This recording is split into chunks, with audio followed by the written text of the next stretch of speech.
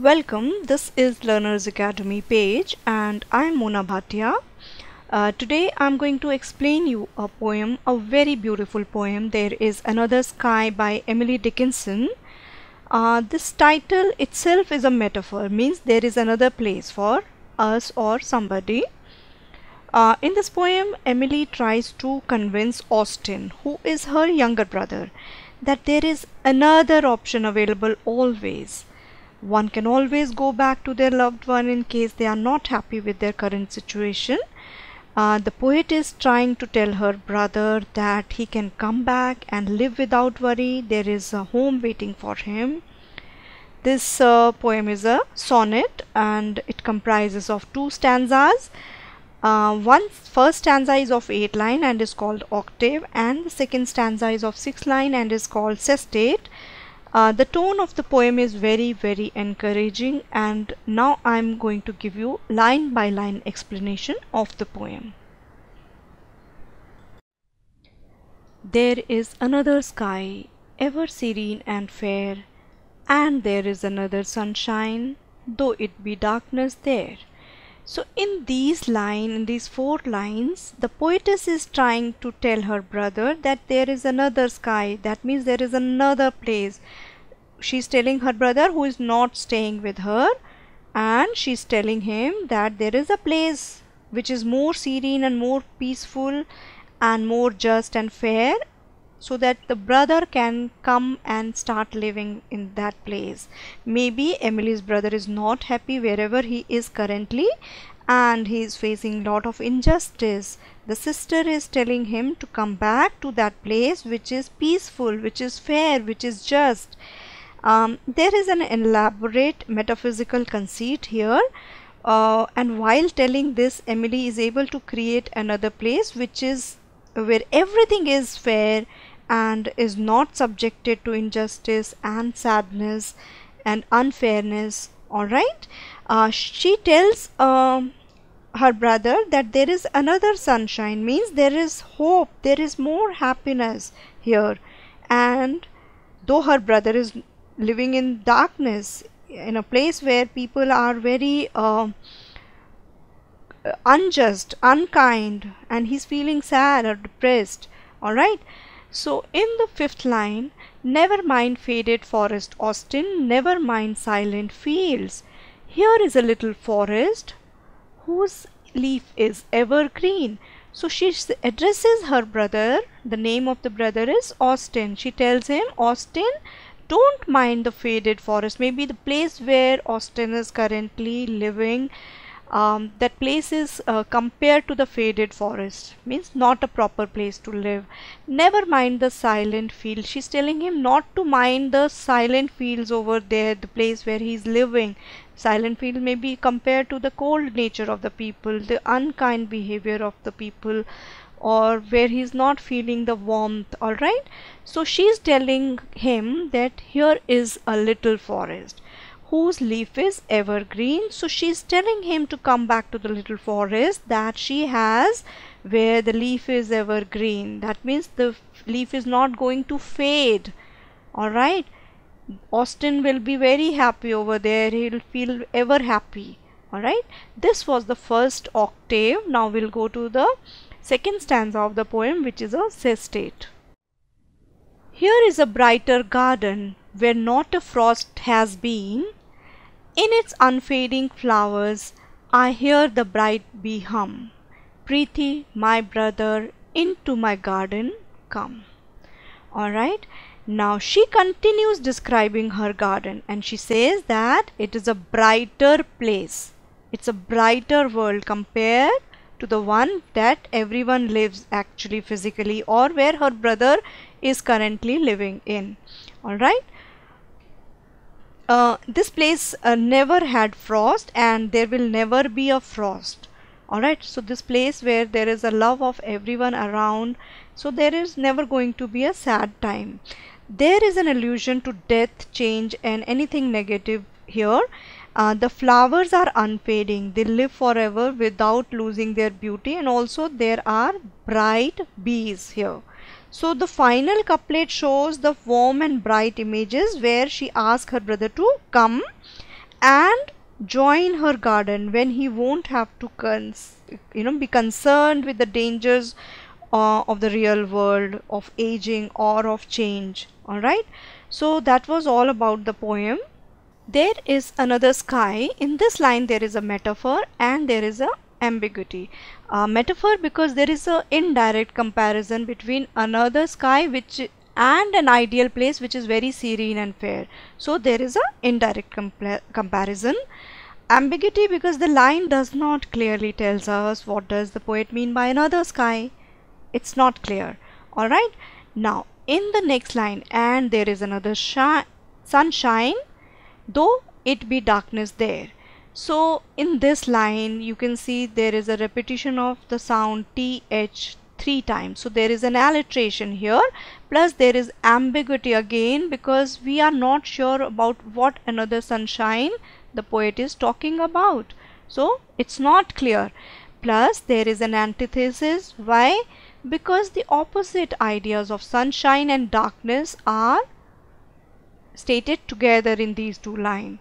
And there is a metaphor also because there is an indirect comparison between the sunshine and joy. All right, so in these two lines there is alliteration, there is ambiguity, there is antithesis and metaphor. So in the next two lines, never mind the faded forest Austin, never mind silent fields. So here you can see there is a repetition of letter F 3 times. So what is it? Which figure of speech is here? Alliteration. Alright, and then you can see there is a repetition of word never, there is a repetition of word mind. So there is a figure of speech called repetition. Plus there are two more figures of speech here. One is personification and there is a metaphor. Personification because the fields have been given the animate quality of being silent. So the fields are silent like human beings. Alright, and personification because, alright, personification is done because the faded forest and dull and gloomy experience, they are indirectly, implicitly compared. Alright, so the faded forest and the dull and gloomy experiences are indirectly compared. So there is a metaphor here.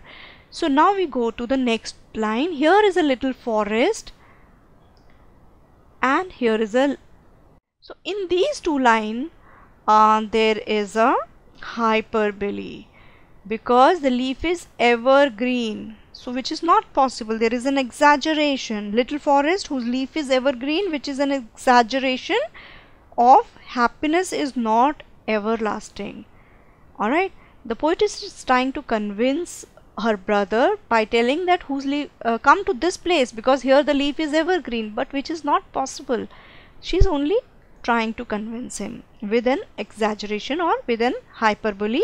So the figure of speech is hyperbole, but there is also a metaphor here because the little forest full of green leaves and is an ideal place that is free of any problem and suffering. There is an indirect comparison between these two places, little forest of green leaves and an ideal place which is free from any problem and suffering. Now we go to the next line, next two lines. Here is a brighter garden where not a frost has been.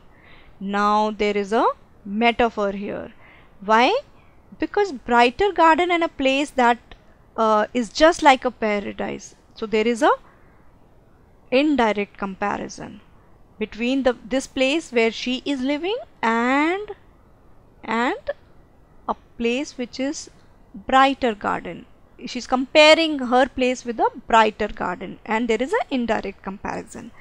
Now where not a frost has been, so this is also a hyperbole because whichever place you are, you cannot be free from sadness or unhappiness. So the poetess is trying to convince her brother that this place does not has a frost. That means no sad or gloomy moment, but which is not case, which is not possible. Alright, So the exaggeration that darkness and pain has no place in her brighter place is an exaggeration. Plus there is an inversion also. Why inversion? Because the correct prose order has not been followed in these lines. The proper prose order should have been, here is a brighter garden where there has not been a frost. This should have been the correct prose order. Now next line, in its unfading flower I hear the bright bee hum. So there is a alliteration. Why? Because of the repetition of letter B. The sound of letter B is repeated here. And there is an hyperbole also, because unfading flower shows exaggeration of everlasting joy.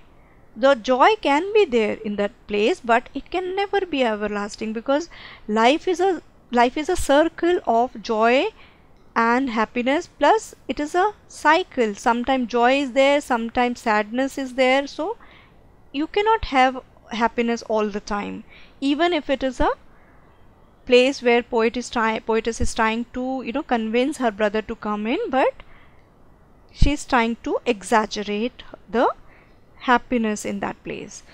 There is an onomatopoeia here, because the word hum is seen in this line. The word hum denotes the sound produced by the bee. Okay, and the next line, Preethi, my brother, into my garden come. So there is a metaphor here. There is a indirect comparison between the garden and the place that offer peace and tranquility and contentment. So the garden is indirectly compared to that place where there is lot of peace, tranquility and contentment. Alright, and plus there is one more figure of speech, which is inversion. The proper prose order should have been, Preethi, my brother, come into my garden. Alright, so that was all about the figures of speech. I hope you enjoyed watching this video and understood the deeper meaning of the poem as well. In my next video, I'm going to cover the critical appreciation of this poem, and don't miss it. If you want to watch more such videos like this, you can subscribe to my channel. The Learners Academy is dedicated to serve all the students of Maharashtra board of 9th, 10th, 11th and 12th grade. That's all for today. Stay safe and have fun, and as always, thank you for watching. Have a wonderful day.